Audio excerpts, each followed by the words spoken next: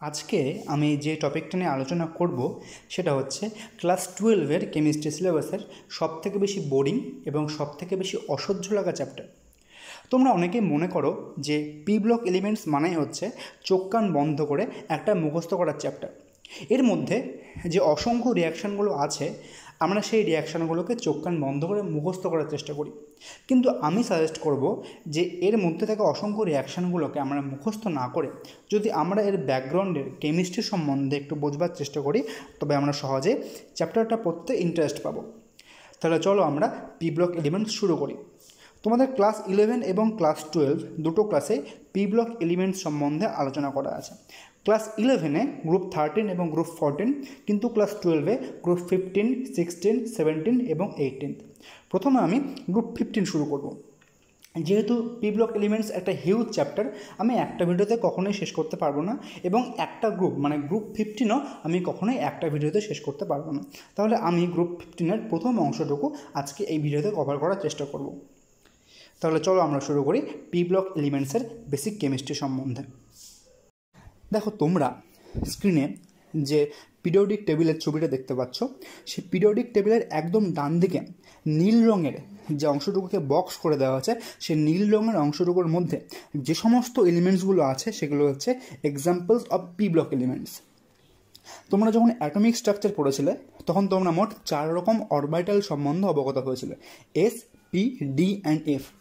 P block elements হচ্ছে সেই সমস্ত এলিমেন্টস যার ইলেকট্রনিক কনফিগারেশনের সর্ববহিস্থ কক্ষপথের লাস্ট ইলেকট্রনটা পি অরবিটালে আসে। যেমন যদি তোমরা মনে করে নাও, একটু ভিজুয়ালাইজ করো যে কার্বনের electronic configuration 1s2, 2s2, 2p2।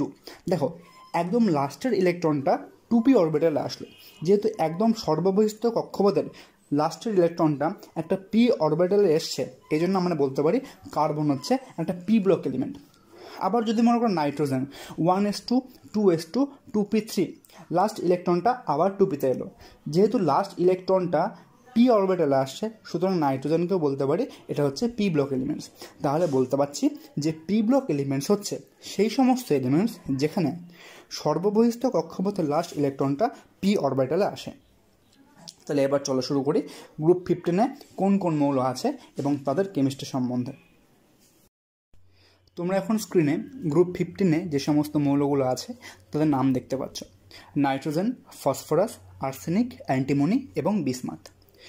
ইউইউপি বলে যে মৌলটা আছে ওটার অ্যাকচুয়াল নাম হচ্ছে মস্কোভিয়াম, তবে আমাদের মস্কোভিয়াম সম্বন্ধে কিছু পড়তে হবে না, আমরা গ্রুপ 15-এ শুধুমাত্র আলোচনা করব নাইট্রোজেন, ফসফরাস, আর্সেনিক, অ্যান্টিমনি এবং বিসমাথ সম্বন্ধে। গ্রুপ 15 পড়ার আগে আমাদের এই গ্রুপে যে সমস্ত মৌলগুলো আছে প্রত্যেকটার ইলেকট্রনিক কনফিগারেশন একদম মুখস্থ করে ফেলতে হবে, এবং এদের ইলেকট্রনিক কনফিগারেশনের জেনারেল প্যাটার্ন হচ্ছে NS2 NP3। যেমন নাইট্রোজেনের সর্ববহিস্থ কক্ষের ইলেকট্রনিক কনফিগারেশন হচ্ছে 2s2 2p3, ফসফরাসে 3s2 3p3, আবার আর্সেনিকে 4s2 4p3। এমন করে করে যদি আরও নিচের দিকে নামি তবে দেখব যে এদের ইলেকট্রনিক কনফিগারেশনের জেনারেল প্যাটার্ন হচ্ছে NS2 NP3। তাহলে এইভাবে জেনারেল কনফিগারেশনের সাহায্যে আমরা গ্রুপ 15-এর সমস্ত এলিমেন্টসগুলোর ইলেকট্রনিক কনফিগারেশন মনে করার চেষ্টা করব। এবার চলো আমরা আসি গ্রুপ 15 মৌলগুলোর জেনারেল কেমিস্ট্রি সম্বন্ধে। প্রথমেই আমরা শুরু করব some important Trends of group 15 elements. তাহলে চলো আমরা গ্রুপ 15 মৌলগুলোর কতগুলো ইম্পর্টেন্ট ট্রেন্ড নিয়ে আমরা আলোচনা শুরু করি। প্রথমে আমরা গ্রুপ 15-এর যে ট্রেন্ডটা নিয়ে আলোচনা করব সেটা হচ্ছে গ্রুপ 15 মৌলগুলোর পারমাণবিক বা অ্যাটমিক ব্যাসার্ধ। দেখো আমরা জানি পর্যায় সারণের একটা গ্রুপ বরাবর যখন আমরা উপর থেকে নিচে নামি তখন হচ্ছে নতুন কক্ষপথ অ্যাড হওয়ার জন্য উপর থেকে নিচে ব্যাসার্ধ বৃদ্ধি পায়। যেহেতু উপর দিক থেকে নিচে নামলে nitrogen, phosphorus, arsenic, antimony, bismuth এমন করে আছে, সেই জন্য সবথেকে বেশি পারমাণবিক ব্যাসার্ধ হচ্ছে বিসমাথের, তারপরে অ্যান্টিমনি, আর্সেনিক, ফসফরাস এবং সবশেষে নাইট্রোজেন। এবং এই গ্রুপ 15 মৌলগুলোর অ্যাটমিক রেডিয়াই অ্যাকচুয়ালি কত সেটা পিকোমিটার অর্ডারে এখানে লেখা আছে। তোমরা লক্ষ্য করলে দেখবে যে নাইট্রোজেন থেকে ফসফরাসে পারমাণবিক ব্যাসার্ধ 56 পিকোমিটার থেকে 98 পিকোমিটার হয়ে গেছে, অর্থাৎ বৃদ্ধি প্রায় 42 পিকোমিটার। কিন্তু অ্যান্টিমনি থেকে বিসমাথে এই বৃদ্ধিটা হচ্ছে প্রায় 10 পিকোমিটার, 133 থেকে 143। তাহলে দেখো, নাইট্রোজেন থেকে ফসফরাসের বৃদ্ধি যেখানে হচ্ছে 42 পিকোমিটার, সেখানে অ্যান্টিমনি থেকে বিসমাথে বৃদ্ধি হচ্ছে 10 পিকোমিটার। অর্থাৎ নাইট্রোজেন থেকে ফসফরাসের যে হারে বৃদ্ধি হচ্ছে, অ্যান্টিমনি থেকে বিসমাথে কিন্তু সেই হারে বৃদ্ধি হচ্ছে না। প্রশ্ন হলো, এর কারণটা কি?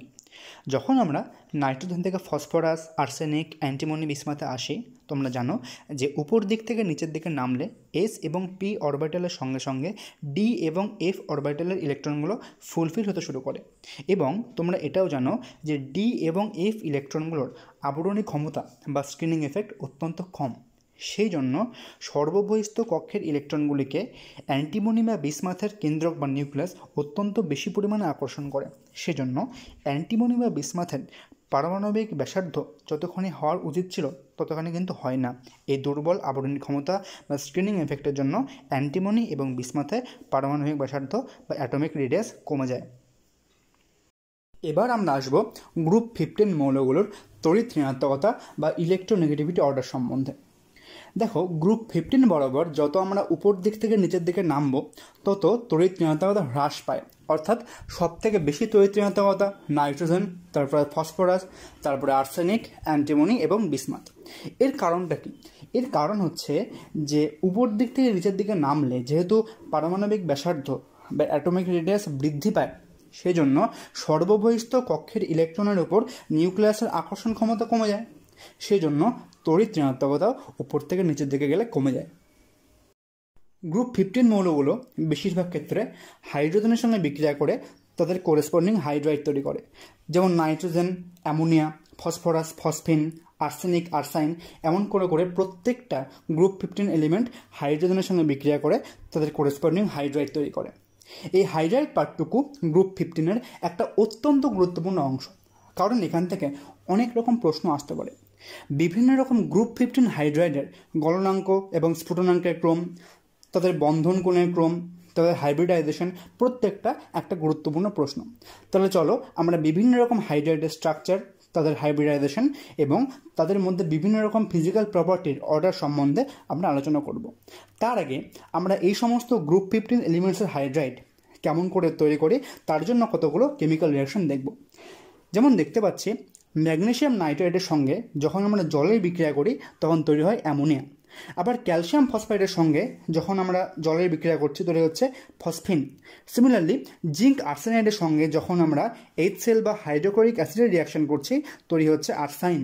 এমন করে করে আমরা প্রত্যেকটা কোরেসপন্ডিং কম্পাউন্ডের সঙ্গে যদি আমরা জল বা ডাইলিউট হাইড্রোক্লোরিক অ্যাসিডের রিয়াকশন করাই তবে তাদের কোরেসপন্ডিং হাইড্রাইড তৈরি হয়ে যায়।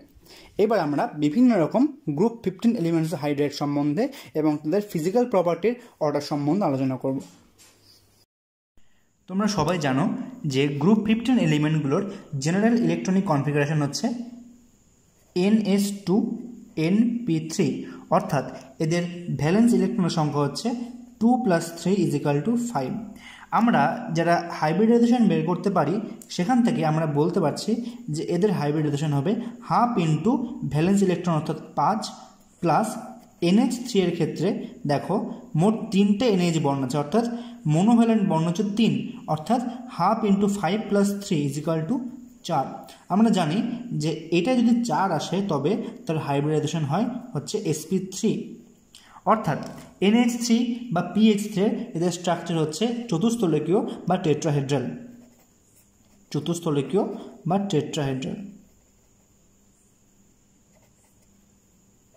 এটা হচ্ছে লোন পেয়ার। দেখো, এইটা যদি একটা পারফেক্ট চতুস্থলক বা টেট্রাহেড্রাল হতো তাহলে এই NH এর মধ্যে বন্ড অ্যাঙ্গেলটা হতো প্রায় 109 ডিগ্রি 28 মিনিট। কিন্তু প্র্যাকটিক্যালি দেখা যায় যে এই বন্ড অ্যাঙ্গেলটা 109 ডিগ্রি 28 মিনিট না, এটা হয় প্রায় 101 ডিগ্রি 7 মিনিট। আবার যদি আমরা অ্যামোনিয়া থেকে ফসফিনে যাই অর্থাৎ PH3, সেখানেও দেখব এই স্ট্রাকচারটা টেট্রাহেড্রাল, একটা টেট্রাহেড্রাল স্ট্রাকচার, কিন্তু সেক্ষেত্রে দুটো PH এর মধ্যে বন্ড অ্যাঙ্গেল সেটা হয় প্রায় 93 ডিগ্রি, অর্থাৎ এইখানে যেটা হচ্ছিল 109 ডিগ্রি, এখানে সেটা হচ্ছে ডিগ্রি, অর্থাৎ প্রায় 109 থেকে 93 হয়ে গেল। অর্থাৎ অ্যামোনিয়া থেকে যখন আমরা ফসফিনে গেলাম তখন দেখছি বন্ড অ্যাঙ্গেল কমে যাচ্ছে, ডিক্রিজ করছে। আবার যখন আমরা ফসফিন থেকে আর্সাইন অর্থাৎ ASH3 যাব, সেখানেও structure is to some extent tetrahedral, কিন্তু সেখানে বন্ড অ্যাঙ্গেলটা 93 থেকে কমে 91 হচ্ছে।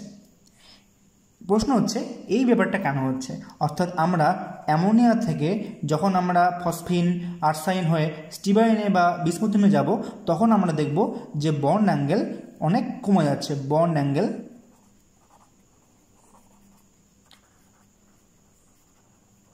ডিক্রিজেস। এইটা কেন হচ্ছে?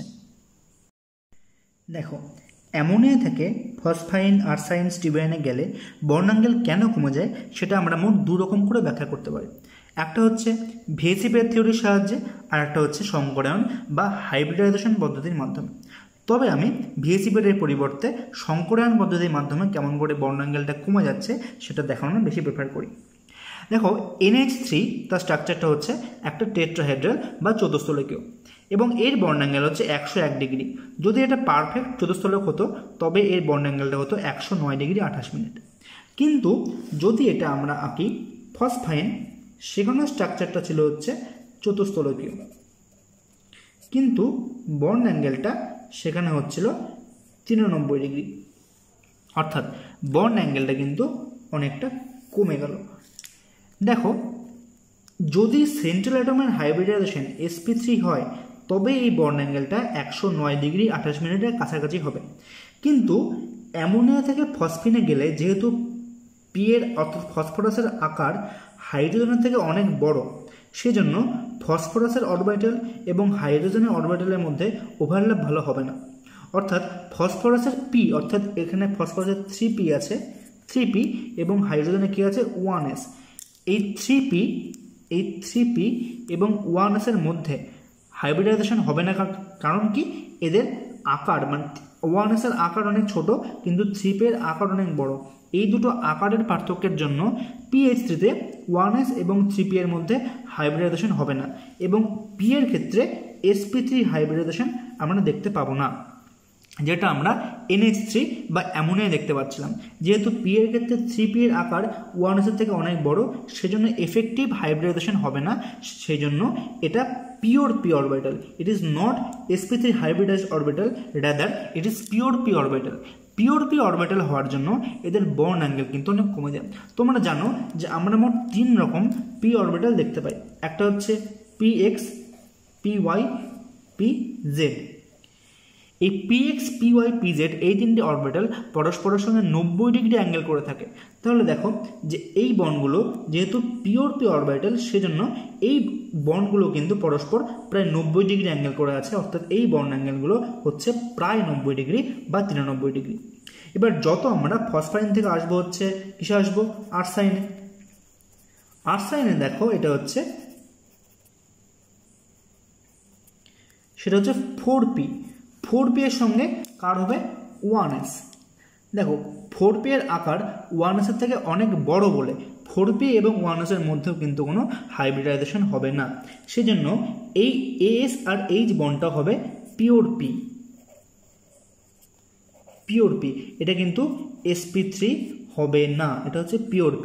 যেহেতু PH3 ক্ষেত্রে যেহেতু 1s এবং 3p এর মধ্যে আকারের ডিফারেন্স যত ছিল, ASH3 ক্ষেত্রে 1s এবং 4p এর মধ্যে আকারের ডিফারেন্স আরও বেড়ে গেল, অর্থাৎ সংকরণ হওয়ার যে প্রবাবিলিটি বা সম্ভাবনা ছিল সেটা আরও কমে গেল। অর্থাৎ এই ASH বন্ড হবে পিওর p অরবিটাল, এবং আমরা জানি যে দুটো পিওর p অরবিটাল নিজেদের মধ্যে কোণটা রাখে প্রায় 90 ডিগ্রি। সেজন্য এই দুটো ASH বন্ডের মধ্যে বন্ড অ্যাঙ্গেলটা হচ্ছে 91 ডিগ্রি। এবার যত আমরা আর্সাইন থেকে স্টিবাইন হয়ে বিসমুথাইনে যাব তখন দেখব যে বন্ড অ্যাঙ্গেল আরও 90 ডিগ্রি কাছাকাছি আসছে, অর্থাৎ বন্ড অ্যাঙ্গেল কমে যাচ্ছে। তোমরা এটা বই থেকে ভিএসএফের থিওরির মাধ্যমে কেমন করে ব্যাখ্যা করেছে সেটাও বলতে পারো, কিন্তু আমার মনে হয় যে সংকরায়ন পদ্ধতির মাধ্যমে বন্ড অ্যাঙ্গেল কেন কমছে সেটা বললে আরও অনেক যুক্তিযুক্ত হবে। অর্থাৎ বুঝতে পারলাম যে অ্যামোনিয়া থেকে ফসফাইন এবং আর্সাইনে গেলে বন্ড অ্যাঙ্গেল কেন কমে যাচ্ছে, এবং সেই বন্ড অ্যাঙ্গেলের ক্রমটা হচ্ছে NH3 greater than PH3 greater than ASH3 greater than SBH3 greater than BiH3।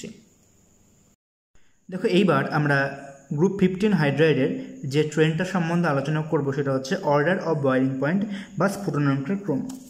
দেখো এদের অর্ডারটা হচ্ছে BiH3 greater than SBH3 greater than NH3 greater than ASH3 greater than PH3। তোমরা জানো যে আমরা NH3-তে কি দেখতে পাই,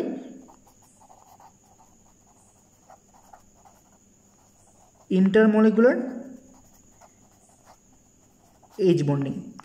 তোমরা মনে করতে পারো যে ইন্টারমলিকুলার এইচ বন্ডিংয়ের জন্য NH3 এর স্ফুটনাঙ্ক বা বয়েলিং পয়েন্ট সব থেকে বেশি হওয়ার কথা ছিল, কিন্তু ব্যাপারটা আদতে হয় যে BiH3 এবং SBH3-তে এদের আকার অনেক বড় হওয়ার জন্য এদের মধ্যে একটা তীব্র ভ্যান ডের ওয়ালস আকর্ষণ বল কাজ করে, এবং এই ভ্যান ডের ওয়ালস আকর্ষণ বলের মান NH3 এর ইন্টারমলিকুলার হাইড্রোজেন বন্ডিং অপেক্ষা বেশি হওয়ার জন্য BiH3 এবং SBH3-তে স্ফুটনাঙ্ক বা বয়েলিং পয়েন্ট NH3 অপেক্ষা বেশি হয়। কিন্তু ASH3 অথবা PH3-তে এদের ভ্যান ডের ওয়ালস আকর্ষণ বল বা ইন্টারমলিকুলার হাইড্রোজেন বন্ডিং কোনোটাই খুব একটা প্রমিনেন্ট হয় না বলে এটা লিস্টের একদম শেষের দিকে আছে। এইবার আমরা যে ট্রেনটা সম্বন্ধে দেখব সেটা হচ্ছে অর্ডার অফ মেল্টিং পয়েন্ট বা তাদের গলনাঙ্কের ক্রম। দেখো অর্ডার অফ মেল্টিং পয়েন্টটা হচ্ছে NH3 greater than BiH3 greater than SBH3 greater than ASH3 greater than PH3। এইখানে দেখো যে NH3 সব থেকে বেশি বয়েলিং পয়েন্ট মেল্টিং পয়েন্ট। দেখো এই ক্ষেত্রে NH3 এর যে ইন্টারমলিকুলার হাইড্রোজেন বন্ডিংটা আছে সেটা প্রিডমিনেন্ট। BiH3 এবং SBH3 এর যে তীব্র ভ্যান ডের ওয়ালস আকর্ষণ বল সেই তুলনায় NH3 এর ইন্টারমলিকুলার হাইড্রোজেন বন্ডিং বেশি প্রিডমিনেন্ট করছে বলে NH3 এর মেল্টিং পয়েন্ট, আমি বারবার বয়েলিং পয়েন্ট বলছি, যে NH3 এর মেল্টিং পয়েন্ট কিন্তু BiH3 বা SBH3 থেকে বেশি হয়। এবং সিমিলারলি একই কারণে ASH3 এবং PH3-তে যেহেতু ভ্যান ডের ওয়ালস ফোর্স বা ইন্টারমলিকুলার হাইড্রোজেন বন্ডিং কোনোটাই খুব একটা কাজ করে না, সেজন্য এটা লিস্টের একদম শেষের দিকে আছে। যেহেতু গ্রুপ 15 হাইড্রাইডের অনেকগুলো অর্ডার আছে, আমি সবকটা অর্ডার ব্যাখ্যা করছি না, আমি 3টে অর্ডারের শুধুমাত্র ইনফরমেশন দিচ্ছি, তোমরা চাইলে স্ক্রিনশট নিতে পারো। প্রথম অর্ডারটা হচ্ছে অর্ডার অফ থার্মাল স্টেবিলিটি বা তাপীয় স্থায়িত্বের ক্রম। সেই অর্ডারটা হচ্ছে NH3 greater than PH3 greater than ASH3 greater than SBH3 greater than BiH3। Second order বলছে অর্ডার অফ বেসিসিটি বা ক্ষারকত্বের ক্রম। সেখানেও দেখো সেম অর্ডার, NH3 সব থেকে বেশি এবং নিচের দিকে অর্থাৎ BiH3 সব থেকে কম। থার্ড অর্ডার বলছে অর্ডার অফ রিডিউসিং পাওয়ার বা বিজারণ ক্ষমতার ক্রম। সেখানেও দেখো যে সেম ট্রেন, অর্থাৎ NH3 সব থেকে বেশি এবং নিচের দিকে BiH3 সব থেকে কম। এই তিনটে ফিজিক্যাল প্রপার্টির অর্ডারটা একই রকম বলে, অর্থাৎ সব থেকে বেশি অ্যামোনিয়া এবং সব থেকে কম বিসমুথাইন বলে আমি সবকটা অর্ডার আলাদা করে ব্যাখ্যা করলাম না। যদি তোমরা এই ব্যাখ্যাটা জানতে চাও তবে টেক্সট বইয়ের সাহায্য নিতে পারো বা কমেন্ট সেকশন আমাকে কমেন্ট করতে পারো। ধন্যবাদ।